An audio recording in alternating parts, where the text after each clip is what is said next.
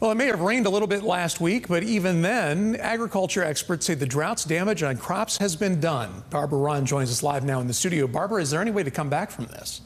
Eric, although there's no way to go back in time, experts I spoke with say the focus is now on providing aid to farmers who need water for their crops and hay for their animals. The ongoing drought has caused many farms to quickly adapt. We have turned some meadows that we were keeping the hope for second cutting hay. We have turned cattle in on them for pasture.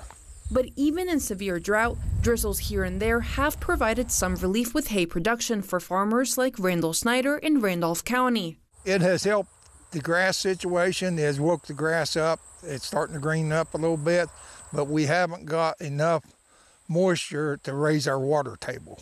Even with the awakening of this grass, the Snyders were only able to get 185 square bales during the second cutting this year, down from the usual 400. But some farms in areas like the Eastern Panhandle have not been lucky enough to get another cutting.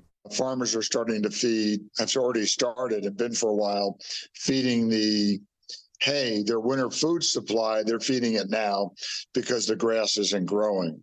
The West Virginia Department of Agriculture partnered up with the Farm Service Agency to implement a hay exchange program in the state, where farmers with extra hay can contact the local county's FSA to be added to the hay for sale list. And just last week, Governor Jim Justice launched the Emergency Drought Relief Reimbursement Grant Program to provide financial assistance to counties under severe or extreme drought conditions, where local agencies like fire department and conservation districts that have provided water to farms in need will be reimbursed for those expenses. For farmers like Randall Snyder, who may still have some trouble with his hay production, he has his mind set on giving back to his community. I feel I'm going to have a little extra hay to help some of my neighbors out.